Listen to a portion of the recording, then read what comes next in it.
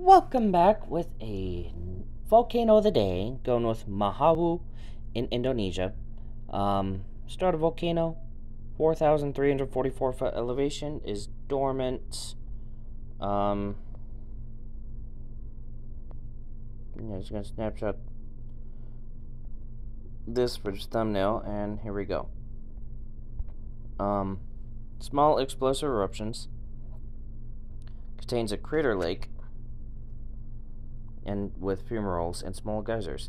Last known eruption was 1977, with eruptions dating as far back as 1788. So looks like on average it has a couple eruptions and then it's silent for about 50 years. Which is a bit interesting. So we might be approaching that 50-year mark. This thing might start acting up. So, the elongated Mahawu volcano lies immediately east of the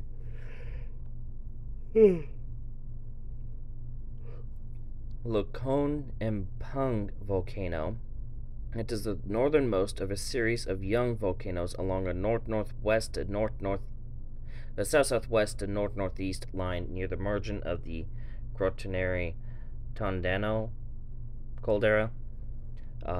Mahawu is capped by a 180-meter wide, 140-meter deep crater that sometimes contains a small crater lake and has two pyroclastic cones on its northern flank.